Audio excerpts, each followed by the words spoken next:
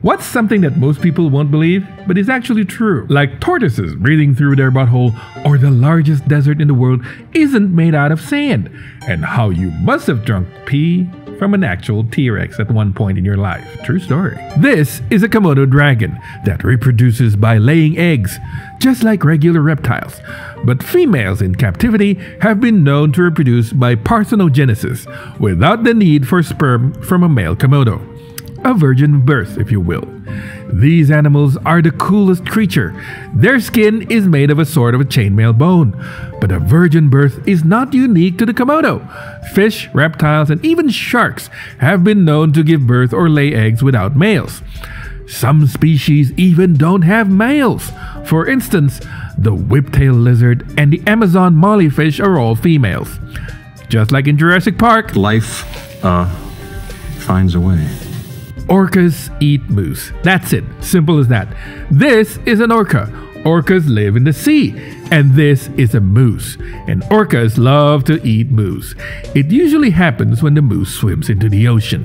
They are excellent swimmers. This lake is called Moose Lake because moose swims in it.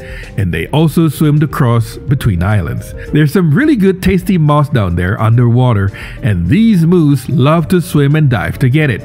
That's where they get to meet the biggest butthole in the animal kingdom. I mean, orcas kills everything that swims. Whales, sharks, moose. Human can smell geosmin better than shark can smell blood in the water. Geosmin is the part of the petrichor that some people can smell a mile away before the rain even starts. Yes, this is the compound that gives off that unique smell of rain. Like, it's quite surprising, but humans descended from water dwellers and we're still good with water. You can even hear the difference between cold water and hot water.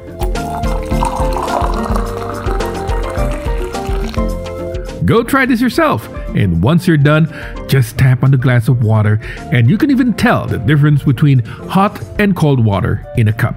These are almonds, but if you call them nuts, then you'd be wrong, because these things are from the peach family. Lots of people call them nuts, but they're actually seeds inside of a hard fruit. They're peaches.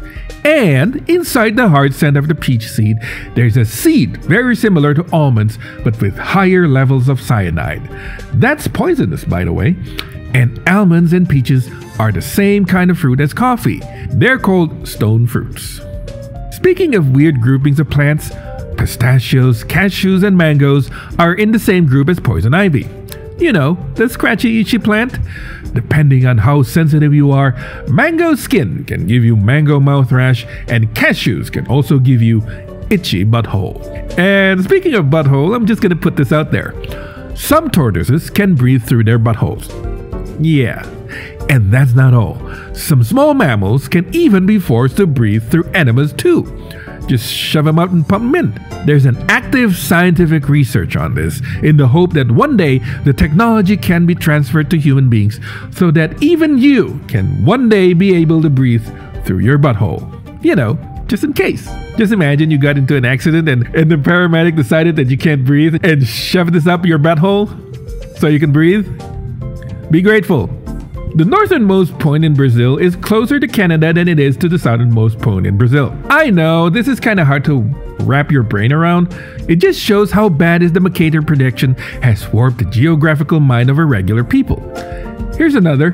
The westernmost point of China is closer to Germany than to the easternmost point of China. With this distance, it's mind-blowing that China uses a single time zone.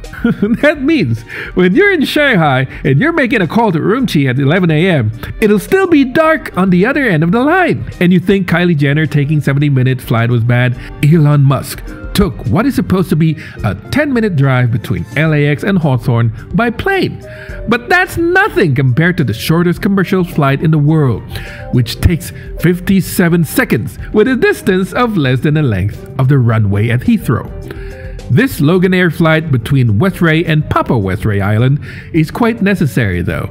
There are too few people to build bridges and the seas are too rough for ferries.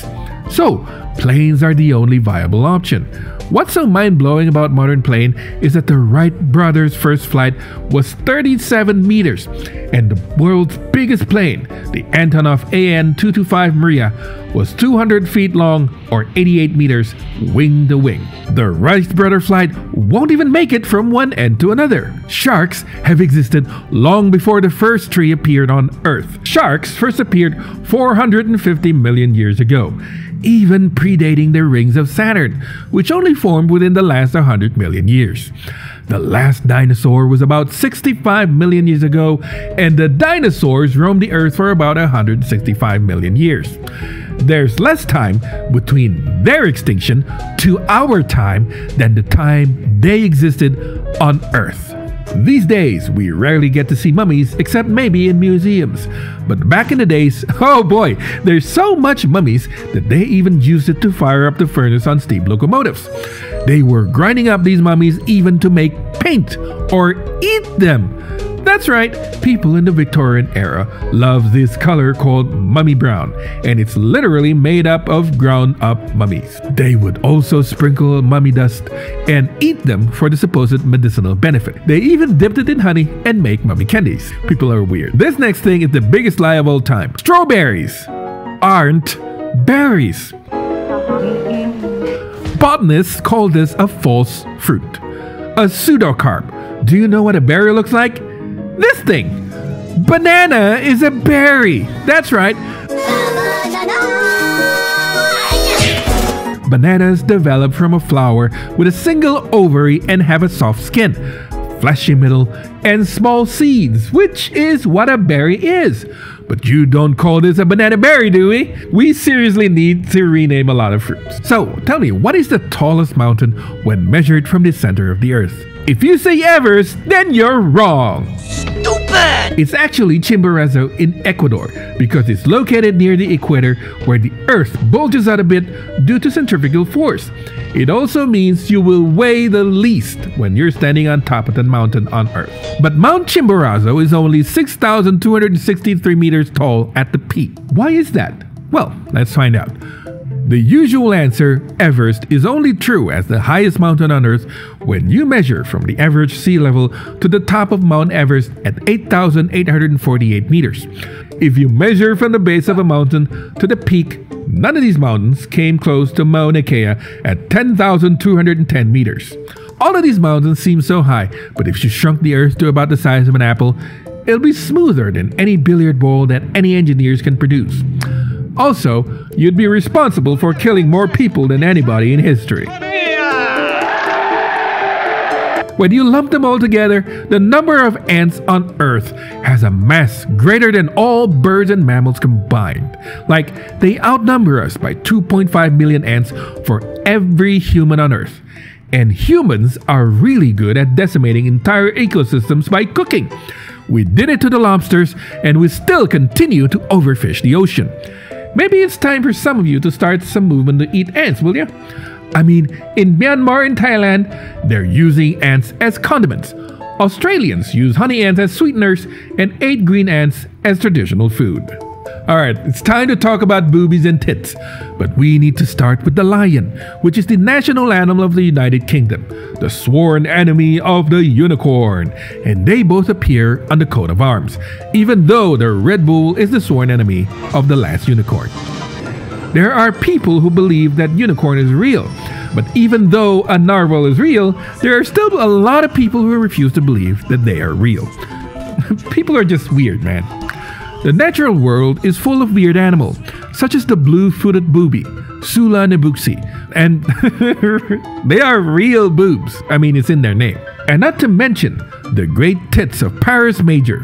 Speaking of boobs and titties, there's also brown-footed boobies, genetically similar to the blue-footed boobies, but they jiggle different, so they won't mate with one another. There's also the red-footed boobies, but we shan't speak about them.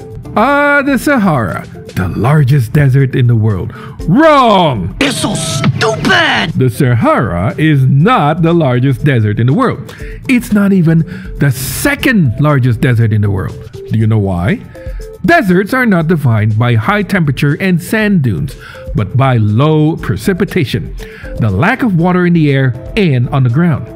One way to remove water is to heat it up. Another way is to lower it to freezing. Yes, the second largest desert in the world is the Arctic, which makes the largest desert in the world to be the Antarctic.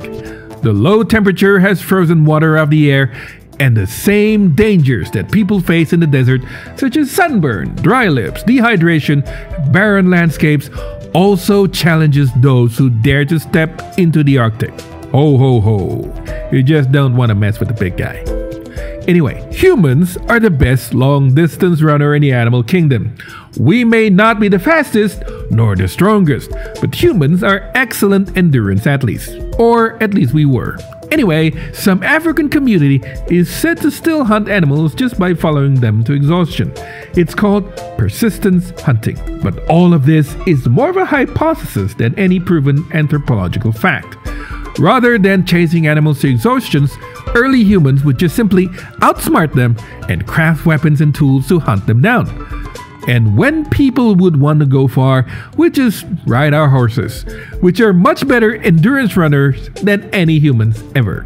Looking at you, Pity the Peas. In Avengers Infinity War, Thanos realized that because the universe resource is finite, you don't know that! We will greedily deplete our natural resources and cause widespread death and famine.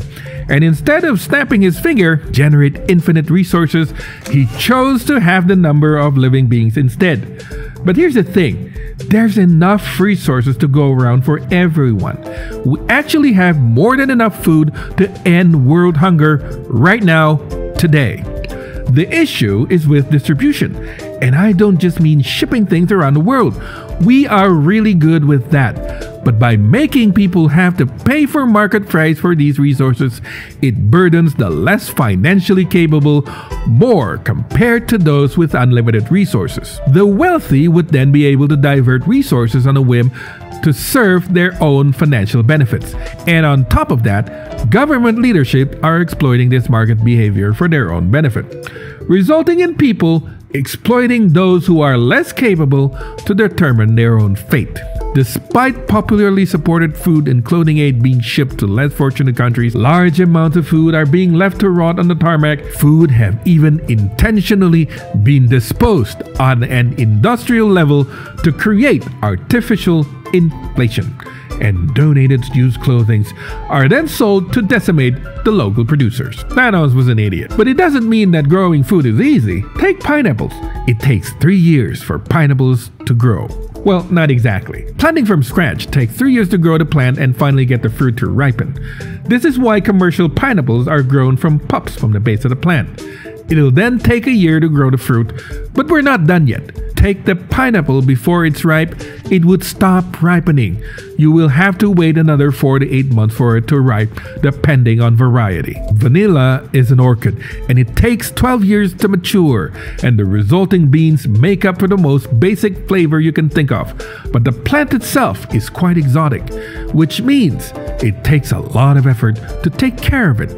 It has to be fertilized by hand because the vanilla orchid bee is critically endangered. The pollination method of this vining orchid was invented by a slave in the 19th century when the plant was taken from its origin in Mexico to Madagascar, where the best vanilla is still produced to this day. And they still cost quite a lot of money to buy, which is why artificial vanilla, which is a lot more economical, sees a more widespread usage. It's made out of petroleum distillate, and most people can't tell the difference from the real deal. When the plant is mature, you don't get the beans willy-nilly either. It takes about a year for vanilla to ripen, and about another year and a half to dry them out. Which is why if you find some store that carries some cheap vanilla, you better be sure of what you're doing. We don't make too much of these things either. If the yearly output of vanilla on Earth was gathered in one place, it would only fill about a quarter of an average US mall. Porcupines, not hedgehog, are really good climbers. They like to eat tree buds and shoots on top of trees, especially in winter. They even sleep in tree trunks. And ducks at the pond are free, and it's perfectly okay to feed them bread. Thing is, Just like humans, there are more nutritious food than bread. Social media has turned this into bread is poison, resulting in people stopped feeding ducks, and it even led to a decline in their population. Many municipalities even started putting up signs to tell people that it's okay to feed the ducks some bread. Are tomatoes fruit or vegetable?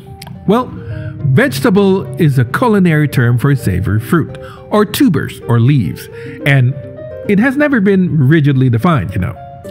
You know what they say, baking is science, but cooking, that's art.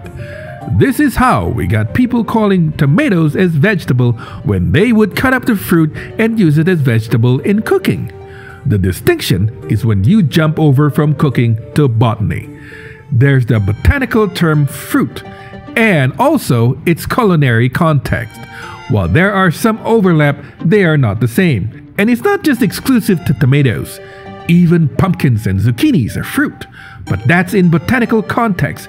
If you're having trouble classifying pumpkins as either vegetable or fruit, that's because pumpkins are actually classified as a Halloween. If you're talking about cooking, tomatoes are vegetables. As the old saying goes, intelligence is knowing tomatoes are fruit, wisdom is knowing not to put it in your fruit salad. Speaking of fruits, the reason why there's so many grape-flavored drinks in the US while Europe only has so very few of them is that because blackcurrants have been banned in the US. When the United States put in grape flavoring in their drinks, they use blackcurrants, while the United States put in grape flavorings in their drinks. In Europe, they use blackcurrants. Like the purple Skittles, in Europe, they'd be blackcurrant flavored, but in America, the purple ones are actually grape flavored. The situation is so bad that a lot of Americans are just so unfamiliar with how blackcurrant actually tastes like that there's basically no market for blackcurrant flavored foods in the US. This is because blackcurrant plants carry white pine blisted dust fungus, Cornartium rubicola, that is deadly to pine trees, resulting in a federal ban to protect the pine trees crucial for the logging industry. It was so bad that the western white pine was nearly wiped out by this fungus. Although the federal ban has been lifted, there are still many states that banned them. Speaking of time, there was more time between the building of the Great Pyramids and Cleopatra, about 2,510 years, than there is time between Cleopatra and today, which is about 461 years. That's almost 5 times longer. It's so long ago that the redwood forest on the west coast did not exist when they were building the pyramids of Giza. Back then, the Cascades were primarily oak and ponderosa pine. Going back in time, it was 85 million years between the T-Rex and the Stegosaurus, and the T-Rex went extinct 65 million years ago. That's right, the T-Rex was closer to humans than the Stegosaurus. Things are so different back then that grass only showed up in the time of the T-Rex. That is, the late Cretaceous period, in the same geological epoch as true birds. So, birds are older than grass, crocodilians are older than dinosaurs, and sharks are older than trees. And the remains of the oldest trees still exist to this day, because for millions of years, after the trees appeared, there were no bacteria to decompose dead trees. So instead of rotting, the wood would just pile up, and this is where we get coal from in coal mines. The dead wood gets compressed and over time turned into coal. It would be really something to walk around in the forest and see dead trees laying about and none of them rotting. You can even see the hobbitses running around there. But trees aren't the only thing that's been around since time immemorial. Their existence was a mere blink of an eye when you recall that water has been on Earth since the beginning. We're still drinking, swimming, and enjoying the same water that the dinosaurs and our ancestors drank, bathed, swam, and enjoyed. Well, some of us do, and we're the privileged few only notice when things don't work, when water turns bad, when trains are late, when it rains more often than it is in actuality. I just want to say that even though you see it on a YouTube video, it doesn't mean it's true. Just lie? You really think someone would do that? Just go on the internet and tell lies? Yes, And if you enjoyed this video, please consider subscribing. It'll make me very happy.